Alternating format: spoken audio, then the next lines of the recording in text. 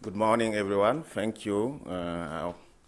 Firstly, I want to thank the course organizer for inviting ASLM and I for this presentation. They told me that I have only 10 minutes. I'm supposed to be 15 minutes. Now I'm talking about laboratory quality management standard, but I'm not pretending giving a presentation on a comprehensive laboratory quality management implementation in lab. I just want to share some food for thought about how to push the implementation of quality management system in a resource-limited setting, particularly in Africa. I shall be looking at the importance of laboratory test results and the quality, what is quality in laboratory medicine, an overview of laboratory quality management system and standard, laboratory quality management at country level, and we will look at some tool and program for supporting the implementation of quality management system. We all know that medical laboratory are fundamental pillar of healthcare system, both clinical and public health. And we know that more than 70% of clinical decisions are based in laboratory, and incorrect test results can cause a lot of trouble both for clinical and for public health laboratory. We already know all this. And what is quality in medical laboratory? We have a lot of definition focusing on the customer need, but in analytical laboratory, we think that quality means to comply with specification, means to fit for purpose. But I like this definition from WHO, who said that the quality in laboratory is the right test result at the right time, on the right specimen, from the right patient, with result interpretation based on correct reference data, and at the right prices. I simply summarize it in the professional view, I think quality is doing the right thing right. Now the three questions are, what are these right things, how to do them right, and how to be recognized for doing the right thing right. And my communication will only talk about these three things. What are the right things? The right things are our standard, our guideline, or regulation regarding laboratories. And how to do them is to implement quality management system in order to comply with this regulation, with guideline, or with standard. And how to be recognized, we have to go through a conformity assessment will lead to either certification or accreditation or a license for to do some work. My next talk will be on the overview of laboratory quality management system and standard. And what is a quality management system? Simply talking, is a set of key quality elements that the laboratory should implement to make sure that the result that is producing are reliable and timeliness to allow public health intervention or patient care. And these key elements are defined in standard, laboratory quality standard, in guideline, or in regulation or technical regulation. I'm just showing you some key standard, guideline, or regulation in the field of laboratory. The well-known is the ISO 15189, looking at medical laboratory requirement for quality and competence. But a lot of our work in resource-limited country based on this standard and the Clinical Laboratory Standard Institute guideline on application of quality management system model for laboratory services. But also we have this generic norm standard ISO 9001 regarding quality management system requirement. And these standards can be applied in laboratory system. But all these standard guidelines, mainly the clinical standard, are based on the complex laboratory processes, going and work through the pre-analytical, analytical, and post-analytical processes. And also all these standards are based on the factor that can influence the result of laboratory testing. And also these source of potential failure go from a specimen, patient preparation, identification, specimen handling, the testing personnel, the human resource, the training, the competency, the number of staff, the environment, temperature, humidity, utility, and the reagent. We are just talking about the quality assurance for reagent and laboratory commodity, the testing system with the equipment maintenance, calibration, the test result, the transcription of the test result, and the transmission of these test results. Based on all these potential sources of failure, these standard guidelines or regulations are developed. And we all know about these 12 key quality system essential defined in the ASLM quality management system document. And these 12 key elements are also addressed in ISO 15189. And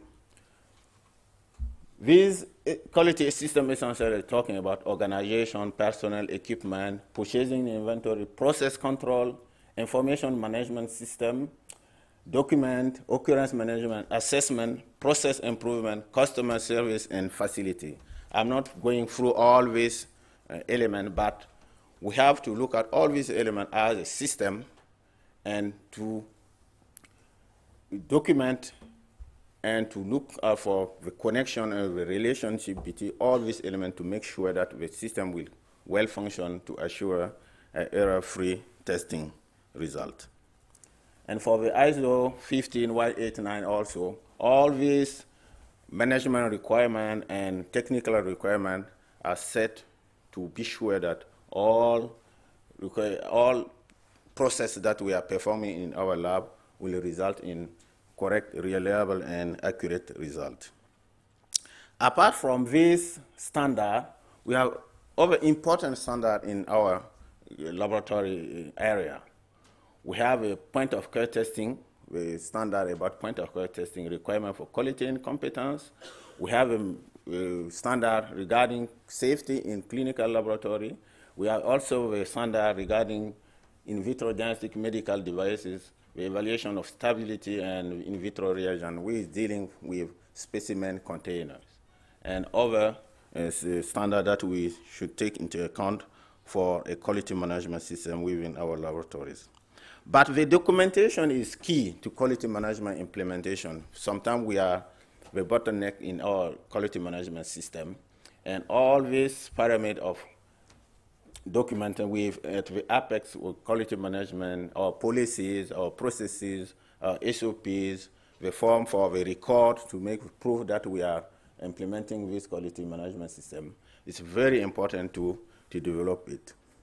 And after implementing the quality management system to be recognized, we should go through a conformity assessment process that will lead us to a certification or accreditation. And this is really the high level. And I'm not going through this definition. We can read it after. And just make an overview of the conformity assessment. And the main challenge in some countries is the availability of accreditation body or agency. Normally, we should have only one per country. This will give accreditation to certification body, inspection body, and testing laboratory are medical laboratories. And we should have in our country or to have access to accreditation body to make sure that the process can be easily put in place in countries.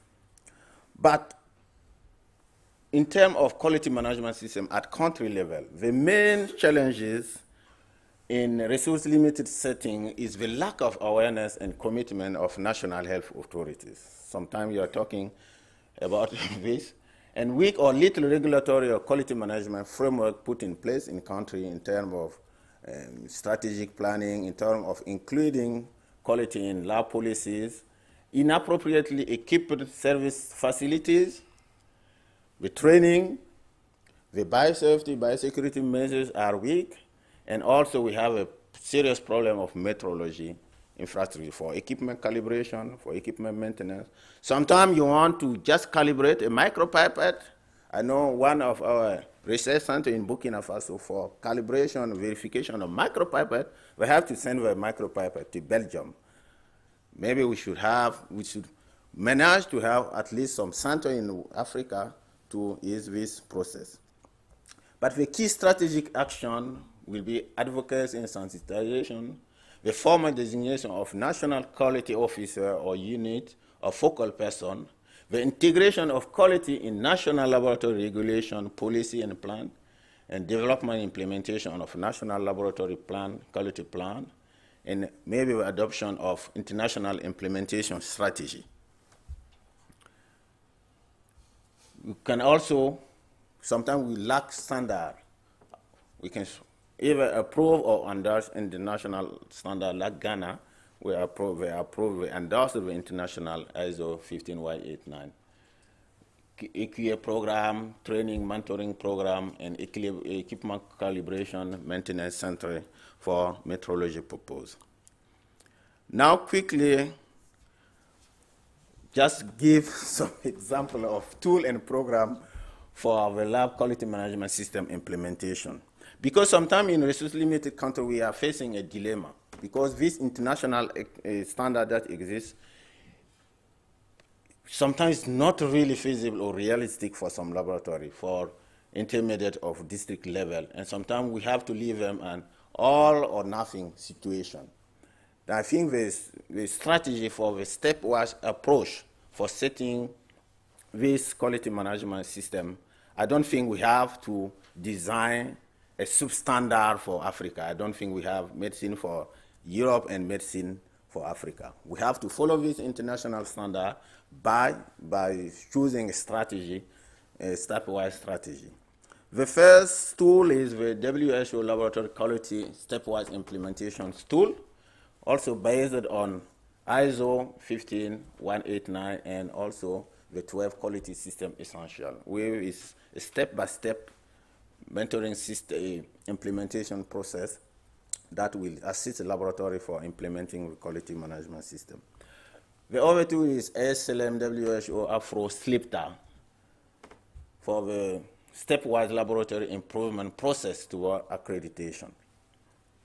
Also based on ISO 15189 and also the 12 Quality System Essential. It's based on a checklist with these 12 sections. Each section is scored, and according to the score that you get through this audit, you will grant 0 star to 5 star. The governance of this system is based on ASLM is acting as a secretary for SLIPTA, and the other stakeholders, Minister of Health, SLIPTA focal point, WHO Afro SLIPTA focal point, the certified auditor, and SLIPTA independent advisory group. And the process is just training and certify the auditor and audit the lab and grant a certificate at the end of the process. And this is the audit cycle. The laboratory who want to be enrolled in the process submit, after self-assessment, submit his dossier, and ASLM will review the application, send certified auditor for the process. This is just a summary of what has been done since 2013. 298 laboratories audited and certified with the distribution of star level within Africa. You can remark that it's mainly from English-speaking country. We only have Cote d'Ivoire and Cameroon. Then we have to push for the other part of Africa. This SLIPTA is different. I just 2 slides left. This SLIPTA is different from SLAMTA. With strengthening laboratory management toward accreditation is a task-based training in mentoring toolkit provided to the laboratory personnel in multi-workshop implementation model. It's quite different from SLIPTA. It's like the laboratory, like LQSI. And this is the web link for this tool. And now ASLM is seeking for collaboration with partners for the implementation of a SLIPTA process in Africa. And if partners are interested, you can contact the focal point for this SLIPTA for the implementation process. I think I didn't let a lot of time. Thank you for listening.